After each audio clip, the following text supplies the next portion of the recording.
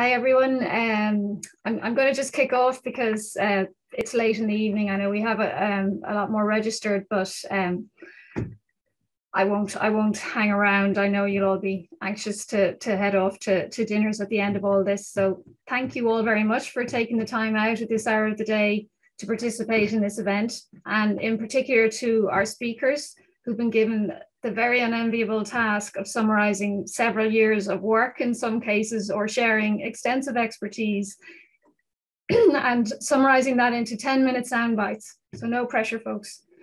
Just to let you know, the presentations being given today will be recorded, and the link to those will be shared via the mailing list. So because of the short time frame this evening, we'll run the presentation straight through. You can type your questions or comments for speakers into the chat at any time during the event, and we will try to address them all during the Q&A session at the end.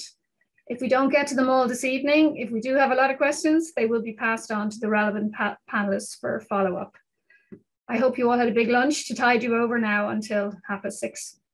So we had planned to host a mussel industry workshop in collaboration with IFA Aquaculture as part of the Seafood Technical Services programme for 2021, and it was to be an in-person event, but due to the anticipated number of attendees, it really wasn't possible to go ahead with that.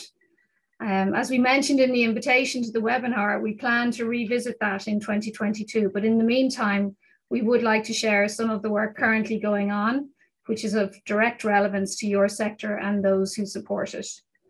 Much of the work that you'll hear about today has been funded in whole or in part by the European Maritime Fisheries Fund under the Knowledge Gateway scheme, as has this event.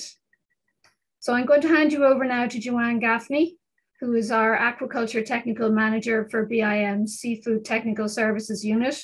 And she's going to give you an update on the National Strategic Plan for Sustainable Aquaculture Development, which covers the period 2021 to 2030. Okay, thanks, Joanne. Hopefully everyone can see my presentation now. I'm not going to keep people long. I just wanted to take this opportunity to give everyone an update on where we are with the National Strategic Plan. So, many of you are aware, but I suppose it's worth going back over. Article 34 of the Common Fisheries Policy requires member states to provide a multi-annual strategic plan for aquaculture. In 2014, BIM prepared a plan on behalf of DAFM to align to the EMFF work programme. So this time around with MFAF, we're doing it again, and the new plan will run not just for the funding period of 2021 to 2027, it'll be a plan that covers 2021 to 2030. And it'll differ from the previous plan is that it will now align to the new strategic guidelines for sustainable development of aquaculture that were published in April this year. So the structure of the document, it will look at the national context in terms of aquaculture in Ireland. It will have a SWOT, it will look at the legislative framework and basically do an overview of where we are. We'll look at the progress that was made under the previous plan. This time around, we'll look at funding opportunities outside MFAF where aquaculture operators could access additional funds, such as funding coming from domestic sources such as Sustainable Energy Ireland, or funding coming from additional EU programs such as Horizon Europe. And also a small section looking at transnational cooperation. This time around as well, we're also keen to include an implementation plan, which will have periodic reviews, and it will keep us up to date and keep everyone aware of where we are with implementing the plan and what progress has been made. The plan is broken into 4 sections aligned to the strategic guidelines: building resilience and competitiveness, participating in the green transition, social acceptance, and increased knowledge and innovation. And that then is broken down into a number of headings. So access to space and water, climate change adaptation, innovation, integration of aquaculture into the local economy. And we have also added a section on human capacity building and training. It wasn't in the guidelines, but we thought it important. and as discussed, an implementation and monitoring section. Where we are in the process is we're slightly behind where we thought we'd be at this stage, but we're through stage 1 and hopefully nearly done with stage 2. And I suppose the reason for this talk as well is to say this plan will inform the funding measures that are available to you guys from 2021 or from 2022 now into 2027. So it's very important that when this goes for public consultation, that the industry are aware of it, they have a look at it, they engage with us and, you know, give us feedback. Have we missed things that are important to the sector? Are there other things we should be considering? Where should the money be going? What are the projects that should be targeted? This plan will inform those measures and therefore it is important. It'll be a full public consultation, so research institutions, NGOs, other government departments, everyone will be feeding into that consultation. And from a BIM perspective, we very much want to make sure that the sector engages because this is funding that will be going to you. So we will update everyone again when the consultation is being launched. We will try and do information sessions. In fact, we will do information sessions for people if you feel it's appropriate. And hopefully we'll be going to consultation in Q1 2022 before finishing the plan, reviewing submissions, finalising the environmental report, and then that will feed into the new operational programme. Thank you very much for your time and yeah, hope you enjoy the rest of the session. Thank you. That's great. Thanks very much, Joanne, for that update. So most of you already know our next speaker. Our next speaker is Teresa Morrissey, IFA Aquaculture Executive. Teresa has a background in environmental science and marine research. She's worked a number of years in the Marine Institute in both the areas of area of fish health, should I say. And she's been the aquaculture industry representative both nationally and internationally, supporting the improvement and development of the sector since 2019. So she's going to give us a summary of the work done by the IFA executive over the last year, and in particular focus on the seafood task force on which she sat as an industry representative. Thanks. Over to you, Teresa. Thanks. Great. So as Trish said, my name is Teresa Morrissey and I'm the IFA Aquaculture Executive, and I'm just going to give you a short update on some of the work we have been doing over the past year, some of our priorities, and just a particular mention for the Seafood Task Force, which took up a lot of time in 2021. So just a little bit of background, I suppose, again, about IFA Aquaculture is a consolidated group representing all sectors of the Irish aquaculture industry. That's finfish, shellfish and seaweeds. We have a national committee, which is comprised of representatives from all the different species. Michael Malloy, who you'll hear from later, is our current chairman. As Trish already touched on slightly, we had hoped to have our AGM in person before the end of this year, but of course that wasn't possible with the current COVID restrictions and the ever-changing environment around having in-person meetings. So we hope to revisit that and schedule it for hopefully in person in February 2022. But if in person is not possible, we'll probably go ahead online in February of 2022. So as I said, we represent the interest and concerns of the aquaculture industry in Ireland. We support the improvement and development of the Irish aquaculture industry, protection of Irish Indigenous aquaculture industry, while promoting the positive aspects of Irish aquaculture. All this is done through strong industry representation nationally and internationally. So just some of our priorities during 2021, and of course, some of these will carry into 2022. Number one, always on the list of priorities, is the implementation of aquaculture licence and review recommendations. The current minister has committed to publishing a timeline for implementation. We have yet to see this. Also, as part of this, we have regular engagement with the Department Licence and Division in Clonakilty, and we actually have a meeting tabled with them for next week. And this enables discussion around these licensing review recommendations and other issues. And we are hoping for a comprehensive update on the implementation of a number of recommendations that are being progressed in Clonakilty next week. We had the COVID-19 crisis support. We had the COVID-19 aquaculture support scheme this time last year. It was being administered by staff in BIM before the end of the year. And of course, some of this carried into the early part of this year. It was worth 1.5 million. And I know a lot of rope mussel producers were in receipt of that. We had the MSSC classification. Of course, we sit on that, the Mollusk and Shellfish Safety Committee. You have obviously the classification review is an annual event. It was completed in July again of this year, again, relevant to a lot of mussel producers there. We do see year on year, there's a deterioration of water quality, which then has an impact on the classification review. But we had some favourable results again in 2021. We also sit on the CLAMS National Executive Committee for a coordinated local aquaculture management system.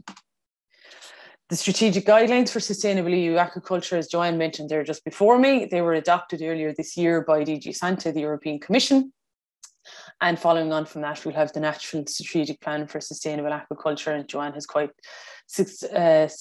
comprehensively pointed out there. It's currently being drafted and where they're at with the process, and we look forward to the public consultation on that hopefully in the new year. And as Joanne, I'd like to reiterate what Joanne said, it's very, very important that we all engage with that, and obviously IFA Aquaculture will be proactive in that, in encouraging members to do so, and will obviously be involved in the public consultation process. Marine protected areas, just to bring your attention to that, is something you're going to hear a lot of over the next number of years. There was the first of many, I would imagine, public consultation processes during the summer. This closed in July of 2021. It's going to be an ongoing process over the next number of years around the designation of marine protected areas. In terms of aquaculture, a lot of our activities are already either in or adjacent to marine protected areas, that they being Natura sites, SACs, SPAs.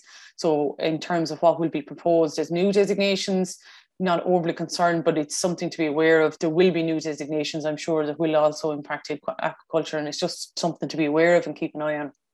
The National Marine Planning Framework, or Marine Spatial Planning, is, you might have heard of. The final plan on that was passed by the Oireachtas during the summer. The current legislative bill is actually going through the Oireachtas as we speak. It's in the second stage of that, going through the Seanad this week.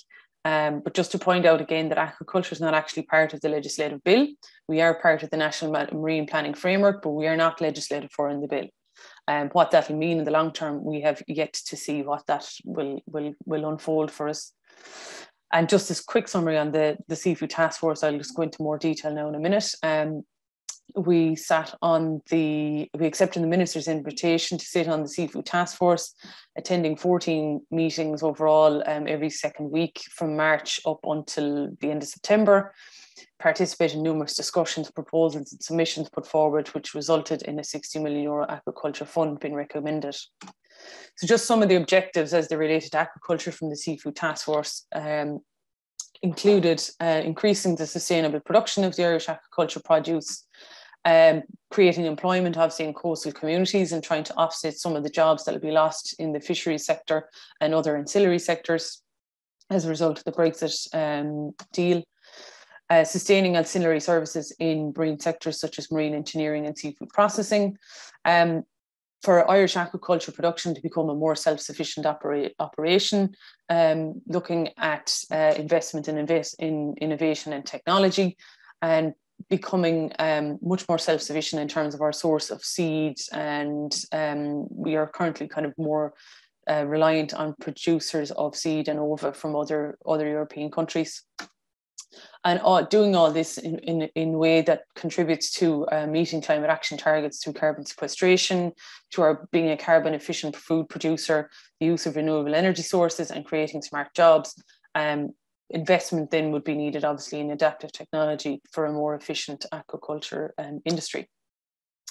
So the Seafood Task Force report then was published in October of 2021, and it set out an ambition for a thriving, dynamic Irish aquaculture sector, not limited by quota, has the potential to mitigate some of the damage caused by Brexit through providing opportunities in the seafood sector that would otherwise be lost while creating jobs and economic activity in our coastal communities.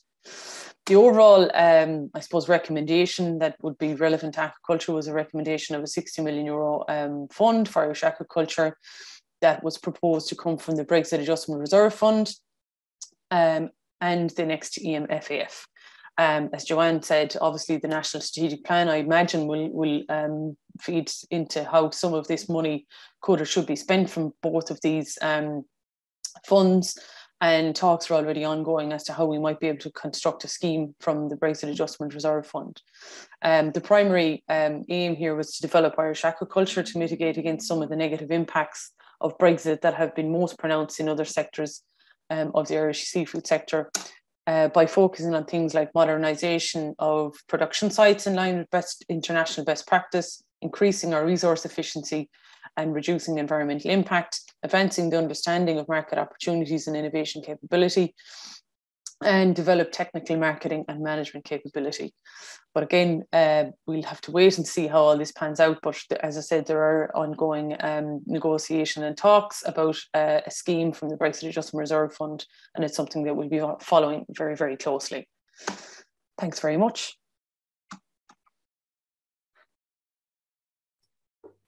Thanks very much, Teresa. That's great. It's been a very busy year, despite the fact that we've all been chained to our desks to a certain extent. Our next speaker is Joan Malloy. Joan is part of the management team at Black Shell Farm Limited. She has a background in engineering prior to becoming a professional sailor. And Joan has been driving the work being done at Black Shell in collaboration with a Dutch research and innovation company called Senbis Sustainable Products. And they're developing a plant-based biopolymer yarns, which can be used in the aquaculture sector. So she's going to share the progress made on this to date. Thanks, Joan. Thanks very much, Trish. I'll just try and share my presentation here. Now, how are you getting on? Is that, can you guys, is that clear? Perfect, yeah. Yeah, great. Cool. Well, yeah, thanks for the introduction, Trish. And like you said, I work for Black Shell Farm in Westport, and I'm just going to talk a little bit today about the work we've been doing with a biopolymer mesh and its potential use in mussel farming. A little bit about Black Shell Farm, if you don't know already about it. Set up in 1983 by my dad Michael and some other partners. Primarily, we're an organic mussel farm in Clew Bay, but we also began producing a cotton mussel socking in 2010, and that's now, you know, another important part of our business, and that's really the part of the business that this development has been happening in. Just a little idea, some figures. Our annual production of rope-grown organic mussels is about 1,000 tonnes each year. And in parallel to that, we also produce about 19 tonnes of knitted cotton mesh.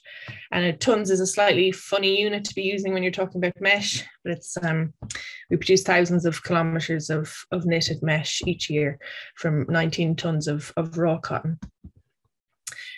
We have two main products at the moment that we use ourselves on the farm, and we sell to customers in Ireland and other customers in Europe and the UK.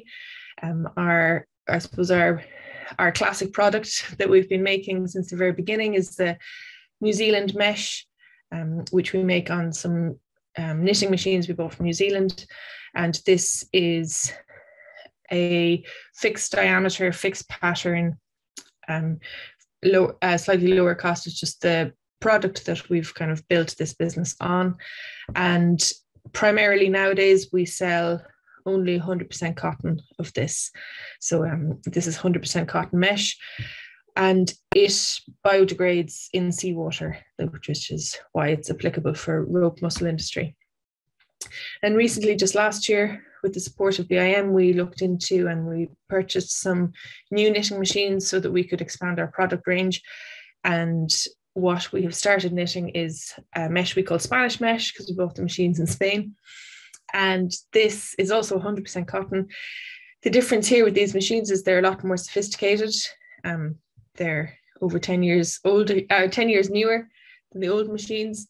And it means we can vary the pattern, the diameter and the width of the mesh. And it also expands the type of yarn we can use, which is very relevant for our ongoing work, trying to source other materials to knit with. So this yarn for us is a kind of development on, or sorry, this mesh is a development on the mesh we'd always been knitting. And these machines have enabled us to look at using different yarn types. So both of these meshes that we produce at the moment are 100% cotton mesh, and we import the mesh or the yarn from Pakistan, where a lot of the cotton produced for the world comes from. And there's a couple of questions about, like I've said here, the environmental and economic sustainability of doing this, of shipping your raw material from halfway across the world. You know, that we do it all the time. We're just trying to be cognizant of that fact, the fact that it's a long shipping route. We don't know much about the conditions that the cotton is growing in. You know, no matter how many questions you ask or how many certificates you see, you don't really know what happens before the cotton reaches you. We do know that it uses a lot of water and it uses pesticides in large quantities. So that's not particularly sustainable in the long-term view. Also, we need to look at the economic sustainability with the rising cost of fuel and so of shipping and then of labour in the regions that it is produced. So this will lead to a price increase of raw material. So all of these factors really had us thinking about how can we make a yarn that is more sustainable and that will still fulfill the purpose that we needed to fulfill, or perhaps even do it better. So that's where we've been working with this Dutch company that Trish mentioned called Senbis. They are a biopolymer experts. So they very scientific based, and they develop different materials from, say, different yarns and textiles from different biological materials. So we've been working with them for 2 years now on a kind of a feedback loop that I've illustrated here. So they've suggested a material that we would use to replace the cotton yarn. And obviously there's a couple of characteristics that we need to get right. It needs to be strong enough so that we can knit it. It needs to be strong enough so we can pack it full of mussels, like you can see here. But then crucially, it needs to biodegrade in seawater. And it needs to biodegrade in seawater on the right timeline. So it can't be too fast or we lose mussels, and it can't be too slow or it'll clog up the harvesting machinery. So we've gone through 5 cycles with them of them producing material. We tested it on our site in Clube, and in parallel to that, it's tested in a test facility in Holland at the same time. We feed back results of the tests, if it biodegraded in time or if it needs to be slightly longer biodegradation or shorter, and they go back and tweak the recipe, send us more samples, and we continue that loop. And what has been crucial in that loop is the new Spanish knitting machines that we've been using.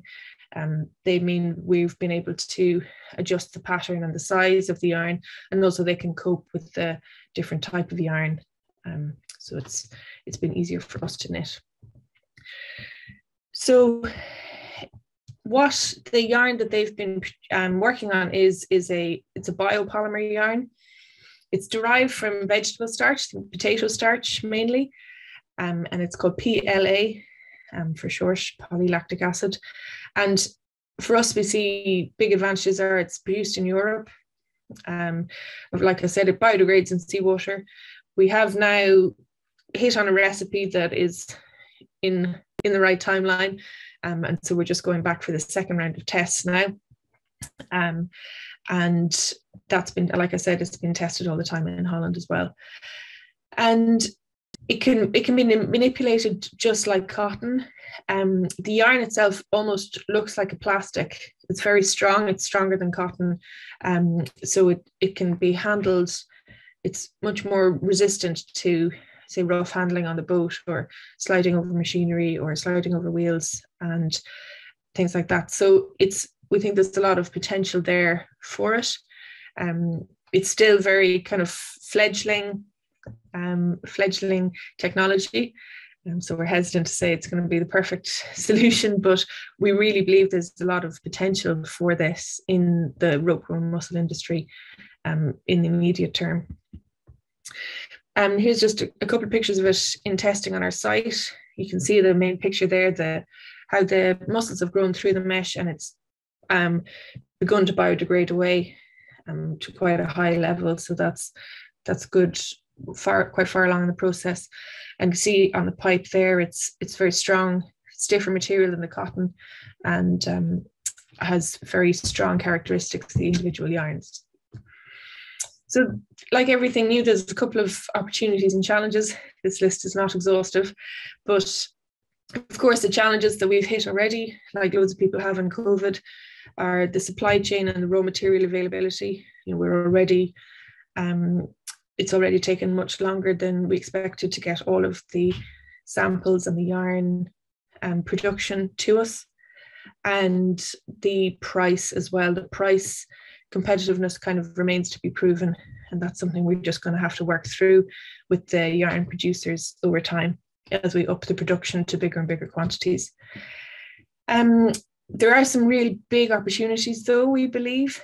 The first one being there's a range of other uses for this material in things like rope, netting, and that's something we want to get into investigating straight away. And we think there's a potential for its use in the wider aquaculture industry, and that would take away our reliance on the kind of environmentally heavy cotton. And it's an emerging area of science, so every time I look, there seems to be more papers emerging on PLA kind of as a replacement for cotton. So it's an exciting area to be in, and I think the technology will improve as the years go on. And of course, it reduces our reliance on environmentally heavy products. I'm sure, as you all know, and we're about to hear more about it from Ronan, mussel farming is, in terms of protein production, is a very low carbon way to produce protein. But the carbon footprint of the imported cotton is big. So if we can reduce that further, it reduces the grams of carbon per kilos of protein that we produce. So that's great. Great, so that's all I have. If you have any questions, just type them up and we'll try to get them at the end.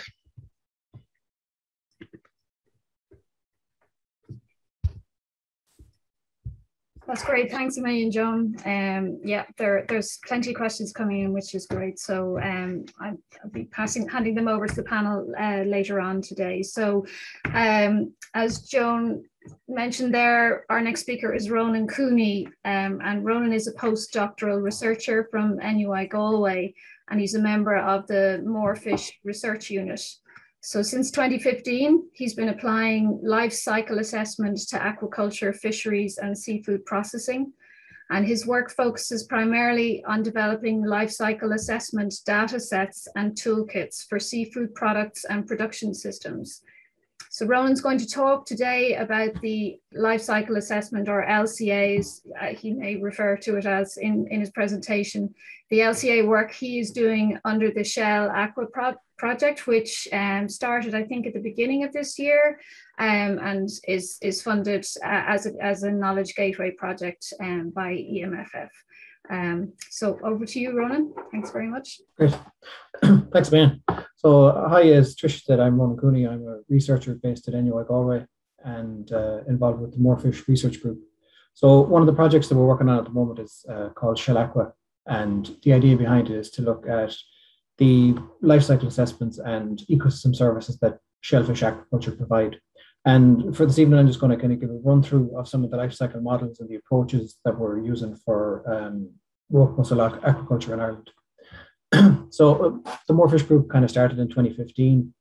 Primarily, we were a Department of Agriculture, Food and Marine funded project looking at freshwater aquaculture. And since then, we've kind of changed into a group that looks more at addressing kind of the research gaps and the research needs of the aquaculture industry. So primarily how we utilize this is through this life cycle assessment methodology. And Shell Aqua kind of came from this project here, which is Neptunus. As we were kind of engaging with producers and processors up and down the country, the one thing that we kept hearing from shellfish producers was, we're producing a product, but we're also providing a service. And that kind of, we went away for a while and we had to think about it and saw that we could facilitate that under this life cycle assessment framework. And as part of that, we were able to develop a research program to look at the monitoring the ecosystem services that shellfish aquaculture can provide. So as part of that, and at the moment, what we're doing is we're looking at 3 different species of shellfish all along the west coast of Ireland.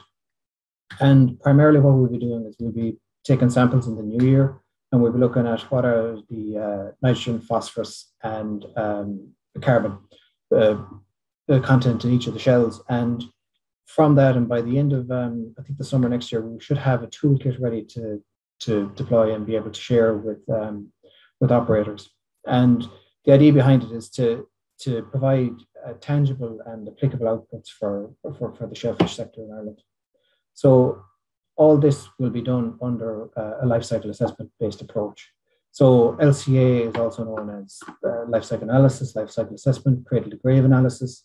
But it all kind of goes back to this thing, which is an ISO standardized methodology used to assess the impacts of a process, product, or system across its life cycle. So aspects of an LCA that we're probably all familiar with at this stage are carbon footprints, water, and energy footprints. And essentially what it is looking at the inputs, the outputs, and the impacts associated with a product. And in this instance, we're looking at rock mussels.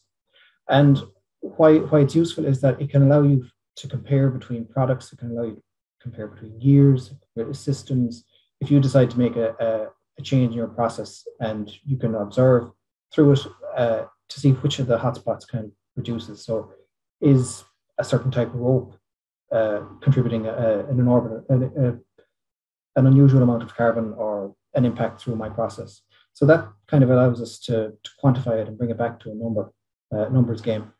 So when we look at it in an international context, of course, the first ones to try it out were Spanish in 2010.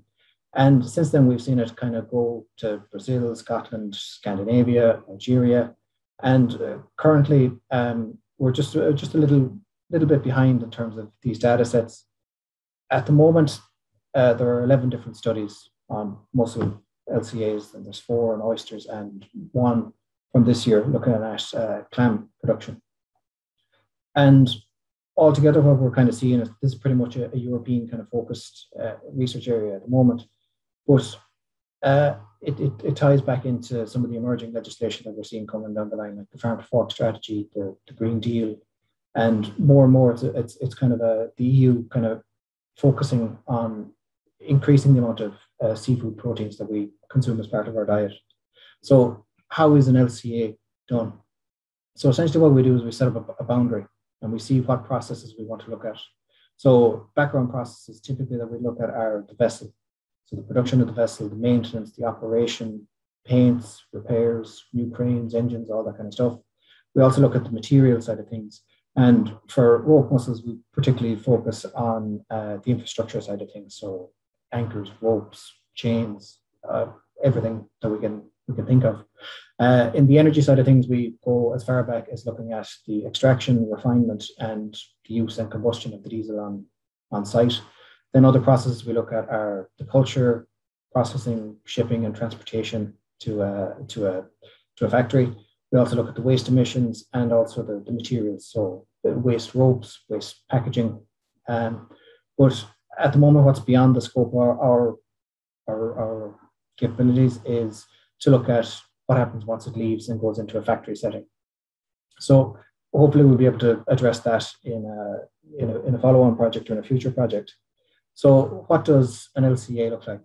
So this is all the kind of processes that go into producing a kilogram of mussels. So what we're looking at here is kind of like the footprint of CO2 for a kilogram of mussels. And it just kind of shows that there's a lot going on, and there's a lot of processes involved in the background, and a lot of things are linked and there's loops. But ultimately, when we start to break that down, we get something more manageable like this. So as part of this, again, this is a kilogram of mussels produced at a site over a 5-year period, and looking at the CO2 emissions associated with it. I haven't put figures up, but we're sharing the percentages at the moment because we're still very much going through the process of refining these data sets. But straight away, what we can see here is that fuel and fuel use on the site account for over 50% of the associated CO2. And one of the interesting things that we're able to see is actually that this chain here is the infrastructure, and it's particularly the floats. And over on the graph on the right-hand side, you can see here in it's lovely battleship gray that the mussel floats actually account for almost 25% or 23% of the associated CO2. And pretty much that goes back to the fact that that particular producer focuses on using 100% new material in each of their floats. And this is where LCA can kind of give a little bit of an insight into the numbers and see, if we were to change that material mix to 50% recycled or virgin material, we may have a lower impact, but we may actually have a higher rate of reuse of the materials. So these are some of the things that we can achieve and model as part of an LCA. The next thing as well that we'll be looking at is just to kind of compare and contrast and show how efficient mussel production is, and particularly Irish mussel production in context and in comparison to other seafood products and other food products. We can bring it up to compare with cattle, sheep, dairy, whatever we want really. That's the brilliance of LCA. So we can see here that generally seafood would have a very low energy footprint. Some of the more intensive kind of fishing activities, of course, will have a higher impact. But overall here we can see that carbon footprints associated with seafood products are quite low. Beef often can be multiples of the time of these products. And I suppose the reason I've included this line over here, this is what's called the nutrient-rich food index. And it's where we can assess, as part of a food product, the nutrients that are to be encouraged and nutrients to be limited. And what we have in this is we have 12 nutrients that we want to encourage in the human diet, and we have 2 that should be limited. What we can see here is that mussels are quite nutritionally rich, and as part of the project, what we'll be doing is we'll be bringing this back and we'll be developing up a new kind of a framework, what's called the nutritional footprint. So that kind of brings me up to near the end. So I suppose the expected outcomes from this project are, it'll be addressing an industry identified knowledge gap. We'll also be transferring a series of toolkits and reports and data sets back to the industry. And we'll also be kind of looking at valorization strategies for the shell waste as well. So if you want to contact us, our details are up there. If you want to learn more about the Moorfish Group, you can visit our website. And just to say thanks to BIM for supporting us through the KGS, and also to thank the industry partners who have supported us throughout this project. Thanks very much. That's great. Thanks, Ronan. Oh, we have a kind of an engaged tone going there for some reason. I don't know if it's coming from you, Ronan. Yeah, great. Thank you. Okay, so we now have Michael Malloy from Black Shell Farm. Black Shell Farm again, so it's going to give us some insight into the current issues facing the French mussel industry following his participation in an industry conference over in France last week. I believe there was at least one other mussel farmer there as well. So Michael, as most of you would know already, is the managing director of Black Shell Farm Limited, which, as Joan said, is primarily an organic rope mussel farming operation, but also manufactures and supplies biodegradable cotton mesh. But he's also the chairman of the IFA Aquaculture Committee and the industry representative on ALAB as well. So anyway, I'm going to hand you over to Michael now. Thanks very much. Okay, well, thanks very much for the invitation today. Now, unfortunately, I have no slides, so you're just going to see my face or see my head and make the best of that. But I was fortunate enough to attend a conference in La Rochelle, and the other producer, I don't think he'd mind me saying it, is Colin Hooley from Royal Water Bay. It was organised by the CRC, that's the Committee Regional Coaching. I've never hard to say this word, but the regional shellfish committees of Charente-Maritime and Pays de la Loire, which is basically the west coast of France. So it's a well-established mussel growing area. The best known brands would be Charon, would be the best known brand of mussels coming from that area.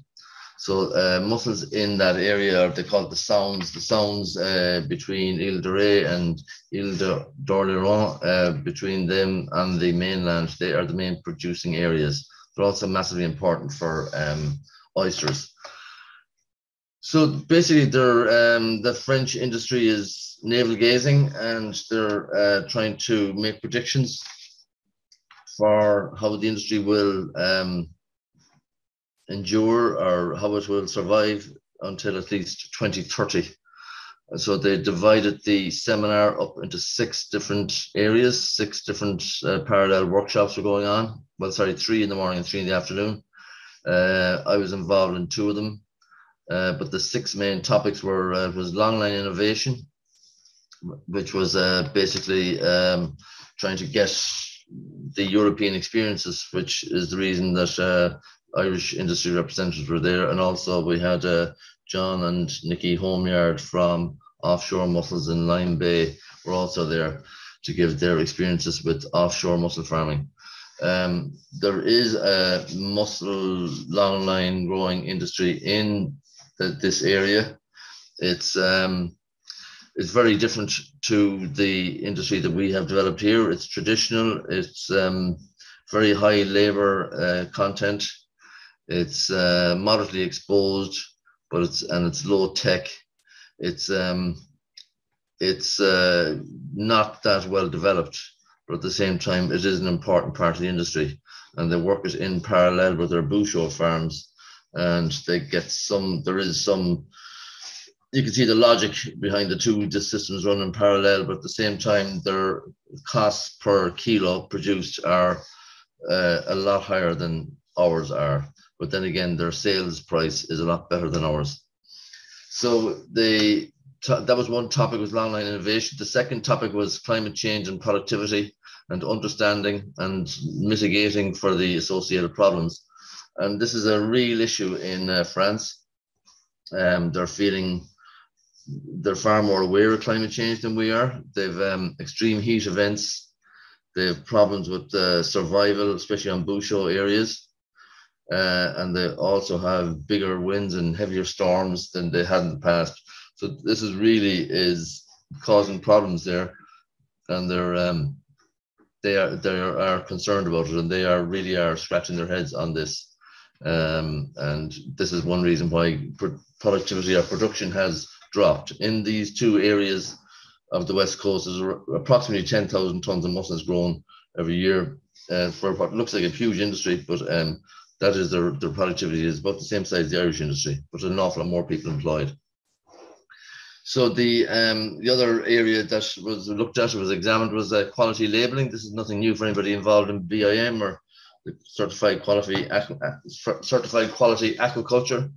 I see some of the people are participating from that area.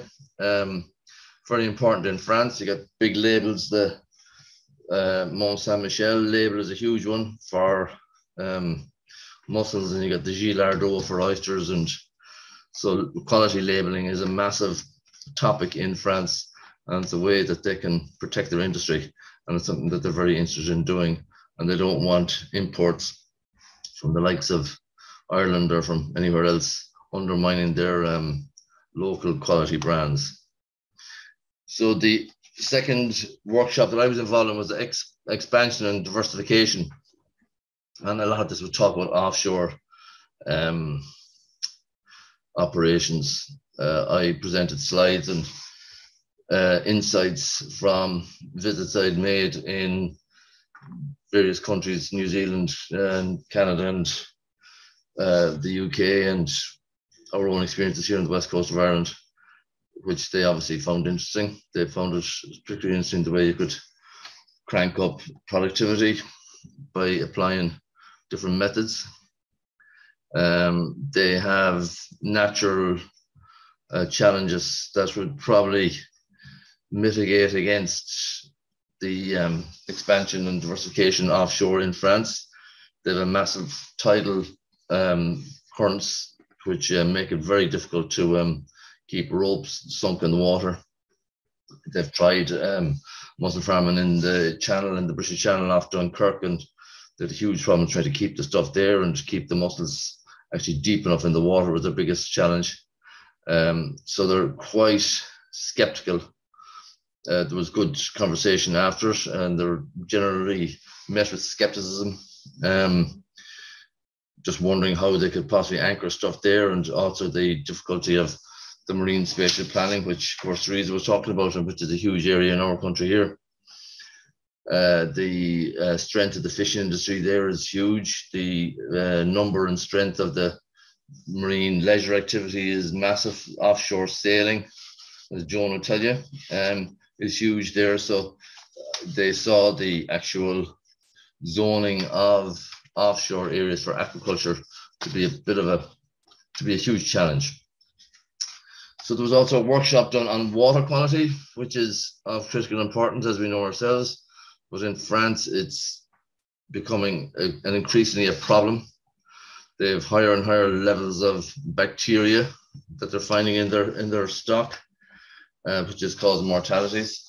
There's higher levels of agricultural runoff. You can actually see it, clearly. The amount of mud and silt accumulating in the growing areas is absolutely massive. So this is a huge area for them, and there's a separate workshop on that. I didn't attend that, but this is just again the key issues that are concerning them. And then the other part that, like what Ronan alluded to, was they see the opportunities in the zero carbon, zero waste, and the opportunities that arise from that. Now, this is a thing that we need to seize on ourselves.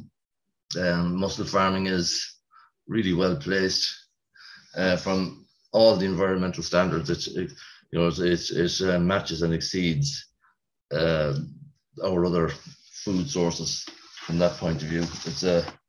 And it's something that we need to promote and actively.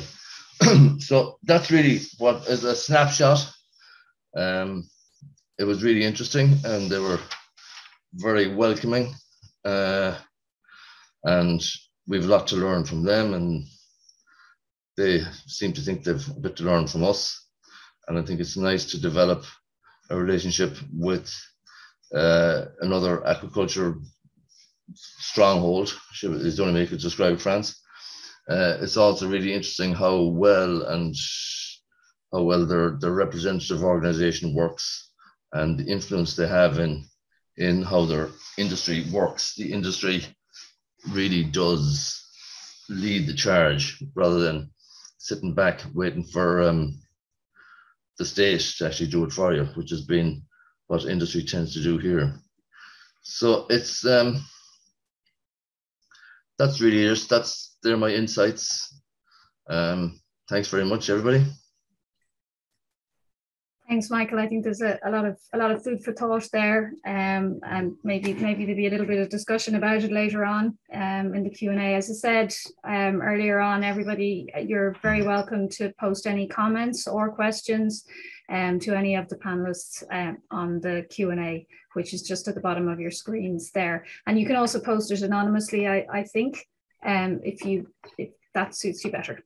So we're turning again back to BIM now, and Richard Donnelly, who's well known to most of you, is the Salmon and Shellfish Manager in our Development and Innovation Services unit. Under his current remit, he has, among other things, been responsible for innovative projects such as the Aquaculture Remote Classroom and Taste the Atlantic, a seafood trail. Both projects, I suppose, which try and promote Irish seafood, as Michael was alluding to in his presentation.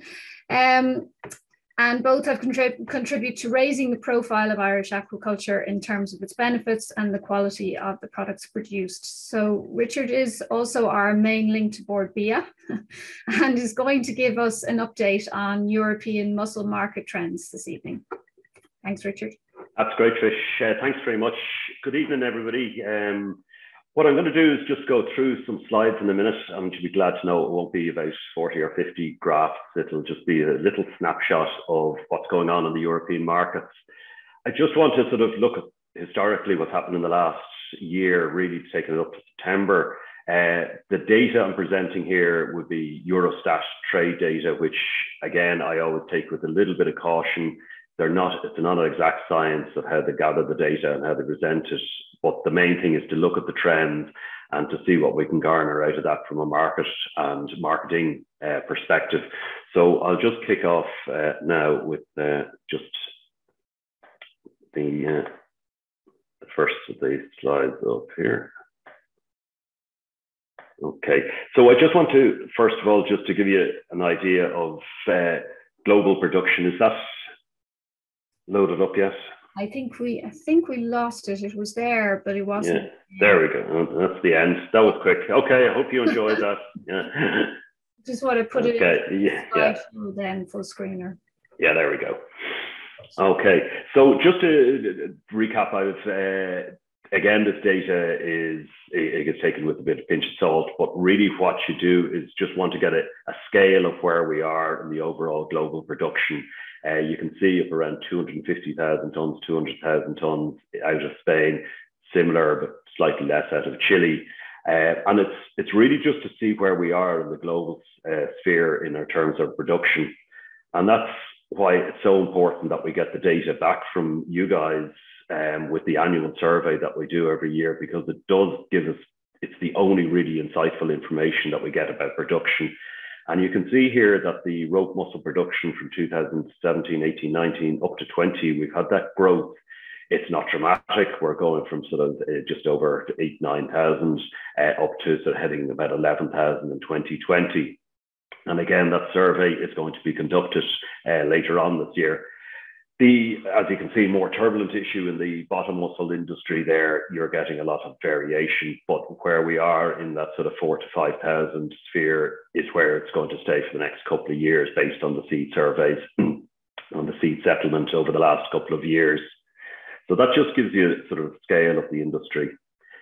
So the latest data, which is up to September 2021, it just to illustrate the main markets that we are, and it was great to see Michael over with our French colleagues, because they are by far the most important market for fresh mussels. And unfortunately, the trade statistics do not separate between rope and between bottom mussels.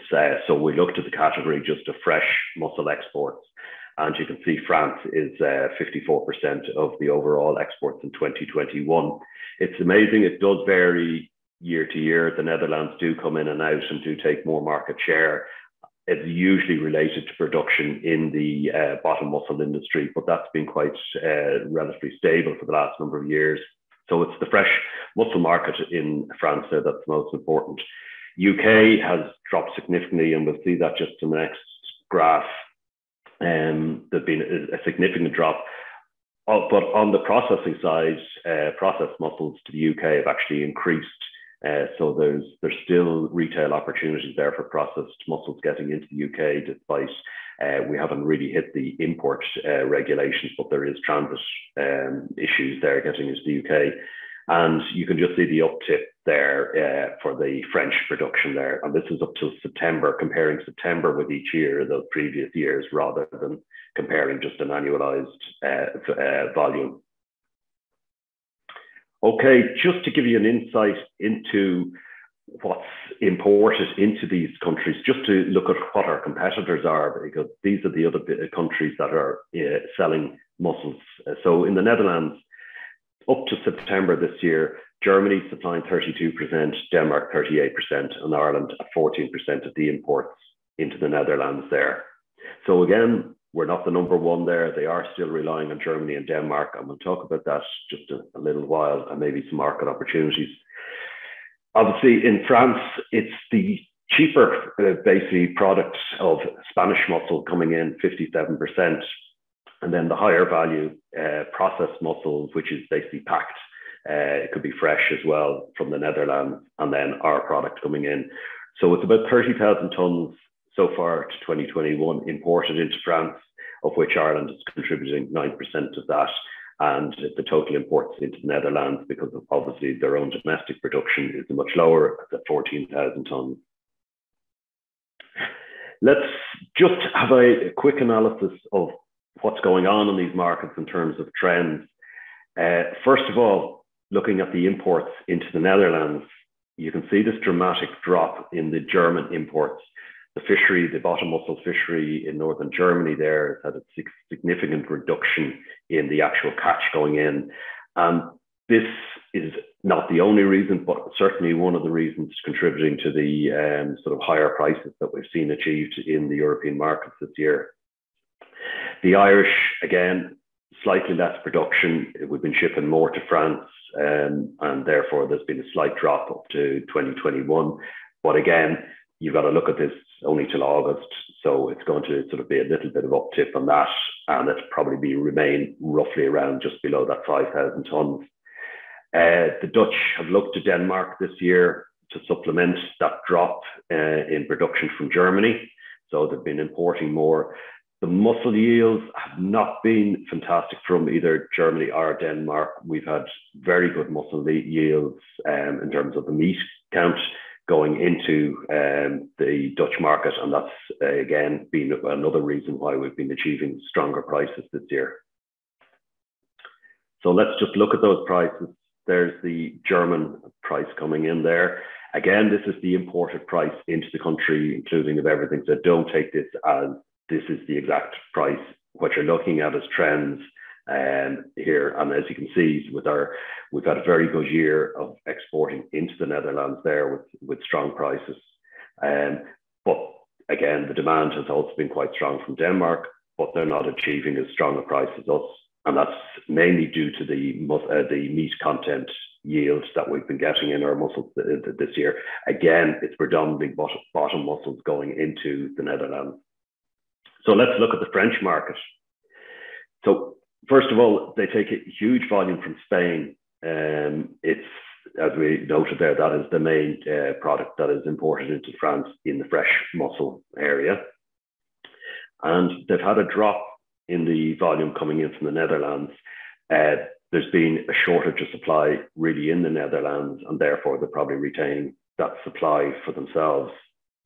And then we can just see where the Irish volumes slip in here, and we talked about that earlier in the percentage that we contribute. So finally, we're just going to look very quickly at the price point. As I mentioned earlier, the Spanish market is very much focused on that lower cost mussel, high volume, fresh mussel, get it up from Vigo, the Gabra mussel there, ship it in. It's used in a lot of processing, but also on the fresh market there. And the volumes have been quite steady, or the price has been quite steady in and around that 700 mark. As you can see, when they import from the Netherlands, they are taking that packed product, finished product. It could be fresh, but it could be in an MAP packaging or just ready to go on retail sales, because the processing will be done in Ursula and shipped into France. And then we see the Irish, and as I mentioned earlier, we've had that strong uplift in price. A number of reasons for this. It's been an interesting year in all seafood categories.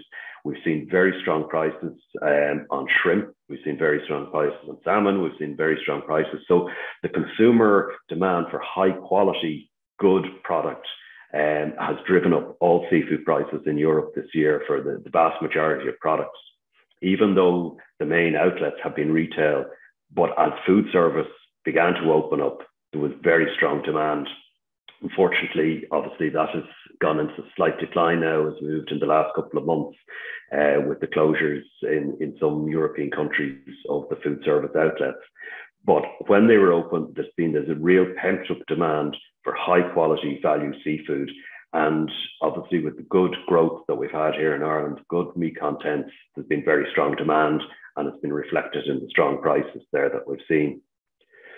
So what I'm going to do is just do a little bit of gazing into the future for 2022 and try not to be too pessimistic and have a look at what are the concerns and what is going on in not just the mussel industry, because we're part of the seafood market. It's to actually look at everything in context.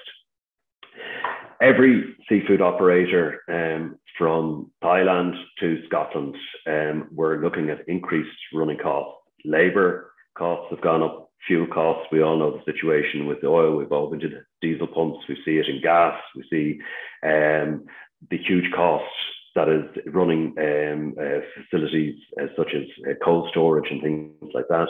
And also logistics, which has really been a major problem for everybody, just container traffic and road traffic and even sea freight as well. And I'm afraid, I hate to mention it, but Brexit hasn't gone away, and we are going to see a significant impact as we go through, first of all, with the notifications that will come in on January the 1st for loads going to the UK and transiting the UK, and then the further regulations that will be happening in November 2022. This is going to slow down things. We've said it before, and I know everybody's tired of Brexit and the impacts, but from a logistics point of view, it is going to slow things up. It is going to make it more costly, and it is going to have some impact, even of us using the land bridge to transit through the UK to get to the European markets. So it really is, it's an issue that's not going away, and it is adding to that bottom line cost. There is increased imports. Again, the strong market demand in France, as the Spanish, talking to a couple of people there, they're looking to develop further into that French market. And the Chileans are also looking at some value-added products to capitalize on that increased pent-up demand that is happening in all European markets for seafood, but particularly in France for mussels, both processed and fresh. But my feeling is that this pent-up demand will continue despite the sort of bumps in the road that we're experiencing at the moment with the COVID epidemic and the closures and things like that. But there is pent-up demand there for high quality, high value products. And we haven't really seen that resumption of the food service sector. So my prediction for next year, I think that will become strong. I think we've had very good activity in the retail area. And the retail area has actually performed extremely well in every country in Europe and in the UK for all seafood products. So if you look at the salmon industry, for instance, the volumes of salmon released into the market, into the European market from Scotland and from Norway have been the highest ever on record in September and October from any other year. And the price has been the highest that has been achieved. Now, that's saying something that there is definitely, demand there. There's a market opportunity for seafood. The consumer is voting by actually buying it and paying those higher prices. But it tends to be the high quality, high value products that are actually performing the best. So really that is, again, the areas that we're hoping to target. So it's a quick run around, quick sort of overview. I do have more in-depth statistics on this, as again, the thing is recorded, the presentation is recorded, and you can look back on that data there.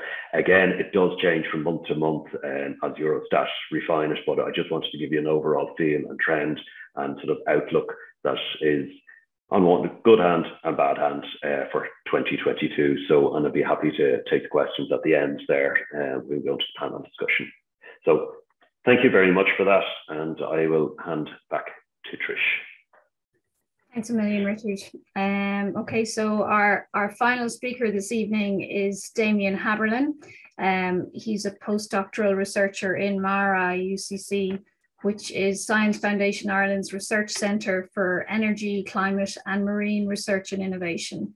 So Damien has, prior to this current work that he's doing, he's carried out applied research in the salmon industry on mitigating the impacts of jellyfish on cage salmon.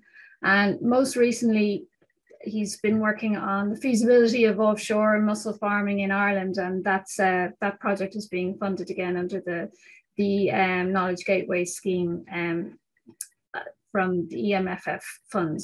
So there are many aspects to this project, including the mapping of resource constraints to developing offshore bioeconomic modelling, and there are the field trials, and that is what Damien is going to talk to us about today. Okay, thanks Damien. Thanks very much, Trish, for the introduction, and hello to everybody watching. I'll just share my screen now. So as Trish said, the WAM project is broadly concerned with the feasibility of offshore mussel aquaculture, which is essentially pushing out into not necessarily deeper, but certainly more exposed waters. This particular work, I guess, I'll present tonight is maybe concerned with the technical feasibility and trying to understand the loads and the strain that is actually the gear has to endure to survive in an exposed location. And there's a very good reason for trying to get this kind of information, and that is simply, it doesn't really exist. There's a real paucity of literature on this topic, and if you look at sort of aquaculture and aquaculture engineering, the vast majority of it revolves around salmon aquaculture and fin fish cages. So with that in mind, Trish put us in touch with Finian O'Sullivan and Bantry Harbour Mussels, and we chose a site in Snov, which is marked by the red circle in the bottom left. Maybe if I just turn on a laser pointer. So this is Snov, and you can see that Snov has a line of sight directly out to the mouth of Bantry Bay. So according to the guys who work there, they experienced some pretty big swells.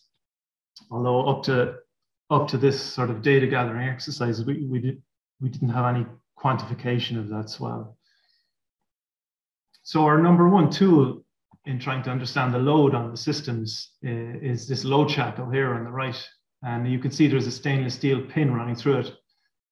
So any pressure that's put on the pin is translated into a signal, and the signal goes to the control box here, which has essentially a little microcontroller, and that turns it into consumable data for us, like essentially an Excel sheet with rows of time-stamped information. So just to clarify exactly how we were using it, it was put in the head rope of the line, and this is a slightly idealized schematic of the line in Snov. You've got 4 clump weights at each end. You've got a bridle system. The bridle is actually a little closer to the surface, probably more like up here than what I have in the drawing. But we had a load shackle here at the most exposed end and a load shackle at the other end. So this is a 220 meter long line. And this is typical of the mussel lines in Snov and the mussel lines that are run by Bantry Harbour Mussels. In practice, this is what the system looks like. Again, the load shackle here. So when the guys pulled up the rope, what they did is they took a bite out of the head rope, which is the kind of the dirtier looking rope you can see here. They took a bite out of that and then installed the shackle into that bite. So when we release the whole system now, all the load running through the head rope is coming onto the shackle. The little control box I showed in the previous slide, we put inside a PVC container here just for extra protection, but it also made it easier to attach it to the top of the float. So this was all fantastic. Everything was going swimmingly. And we set this out for 3 months. So the control box is sampling at 20 hertz. It's 20 samples every second. And the control card could carry about 3 months of information. So we left the system out for about 3 months. And when we went to retrieved and downloaded the first batch of data, we discovered that some of the data was not great. In fact, it looked like gibberish, to be honest. And the load was oscillating between minus and plus 8 tons. So clearly something had gone wrong somewhere. And then as luck would have it, the second system we put out went missing. So fortunately, we kept one shackle in reserve just in case of such a mishap. And that was put out in July of 2021, this year. And we managed to get some good data from that. So what you can see here is starting from July up to mid-August. What's interesting about this graph is the peak here at the very beginning. This is literally us lifting the head rope with the crane. So you can see it's going up to 700 kilograms of strain running through the head rope.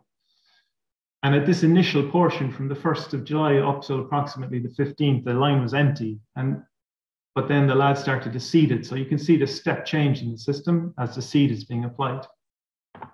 And also some of these additional peaks here are probably the system being worked on and being lifted by the crane as well.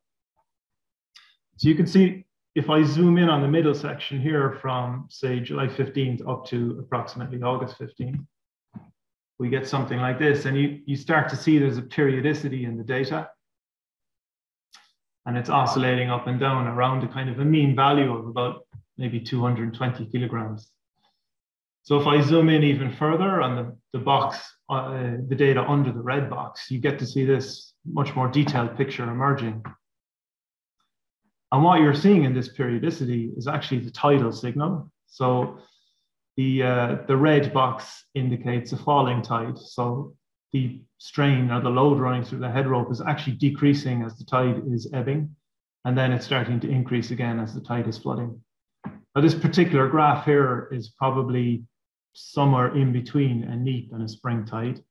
So we might anticipate that this would change as you move between those two and as you apply more load and more floats to your line. And so an additional piece of information that we wanted to collect then was wave data as well. So we didn't just want the loads by themselves, we wanted some indication or some record of what the environment is doing at the time. So we worked with the Marine Institute and the SEAI to put out a wave buoy. That went out a little bit after the shackle this year. So the shackle went out the wave buoy went out before the shackle. The shackle went out in July, the wave buoy went out in June. So you can see the bungee cord here. So the wave buoy is attached to the bungee cord and it's oscillating up and down. This is recording data also at a very high frequency, sub-second. And it is sending data back to a base station at Bantry Pier. However, the data going back to the base station is summary data. It's a summary of every half an hour. So we have to wait until we actually get physically out to the buoy and remove the SD card to get the full resolution information. However, we did get some information and we had a very benign August and September, as you can see here. That's centimeters on your y-axis. So that's 1.5 meters up here. So you can see there's almost no wave energy, really. It's very, very low energy. However, I did go onto the system this morning and download the latest sort of tranche of information from the buoy. And you can clearly see the signature of Storm Barra over the last few days. And that's probably peaking at over 7 meters. So that's really high. To get a better view of the data, we'll have to go out and download it, as I said. So this is really important information and tells us something about the peak loads that your typical Mussel line has to endure. But it's no good just having the information by itself. So we worked with Impact 9 and John Fitzgerald to use all the data we had gathered to construct a computer-based model. And I'll just run that here. And so what you can see is as the colors change in the model, what you're seeing is the different strain or the different tension running through each element of the model. This is tension in newtons. So if you divide by approximately 10, it's kilograms. So if you see along the head rope, it's frequently in the green part of the spectrum, which is approximately 120 up to 300 kilograms. And that's closely aligned to what we've seen in the actual measurements from the load buoy. And John had constructed this model using as much data as we could collect from the Bantry line. So we put in like very accurate information on the floats, on the buoyancy, on the thickness of the ropes, like each particular piece of rope, the head rope, the mooring lines, the elements of the rope between each float and the head rope. And we tried to quantify as best as possible the specific weight of actually the Mussel line. But crucially, John built this model before we fed in the real data, and it was still really close to the actual data. So what we're now focused on doing is using the real data to improve this model even further. And as well as helping us understand what a contemporary system is doing and how it's absorbing the natural energy of the ocean, hopefully this will allow us to sort of maybe scale up or look at a system in a different area with even more exposure. So we didn't just do that, we also looked at a novel system which would replace the floats with a single beam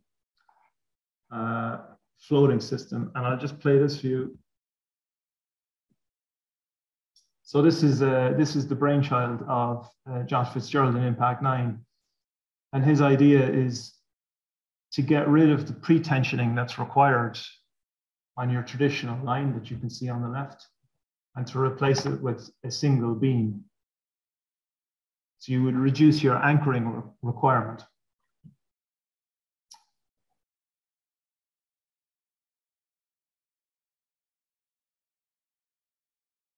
And oh, I can't stop it.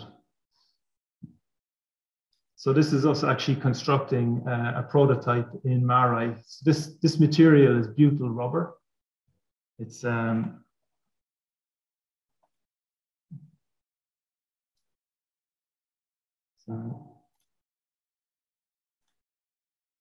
what we were doing in Marai, sorry, I can't actually stop the video. What we were doing in Marai was trying to test that beam. Oh, here we go. I'm just going to go back a second. So this is butyl rubber. This is the same material they used in fracking. So it's extremely tough. And inside in the tube, what you had is a series of bladders or cells. So inside in the tube, you have a combination of water pressure and air pressure. And these tubes that you can see here are feeding the water and air into the big tube. And this is in the Lear tank down in Marai. And what we're doing here is doing a bend test. So we're using these again are load cells. So they're measuring the actual load on the beam itself. And you can see as we're pulling the beam sideways. So the whole idea here is to get some idea of what kind of stress and how much this beam will bend, depending on how much stress you put on it. This is the whole system collapsed down. This is literally everything. So it's quite collapsible. And so the whole idea here, I guess, is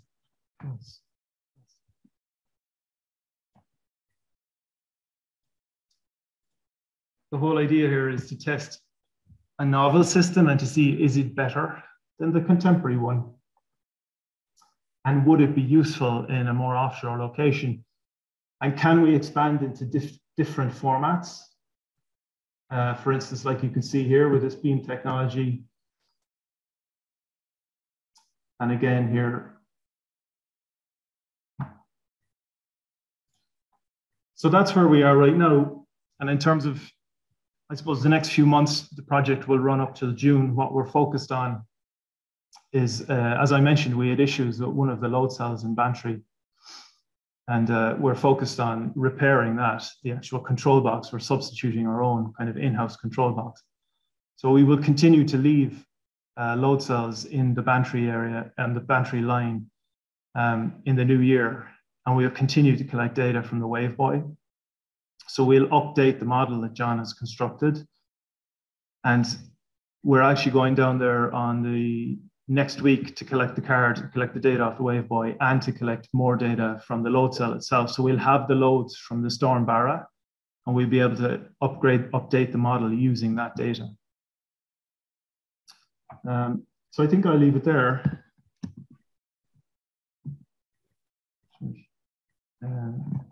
Sorry about that. That's great. Thanks, Damien. Yeah, sorry about that. I had trouble pausing my video. No, not at all. I think the message was got across anyway. It was interesting. It was interesting to see that model in action. So thank you very much to all of the speakers. I think we did pretty well on time. There's still some time for questions, and there's quite a few in the Q&A box. So if all the panelists would just switch on their cameras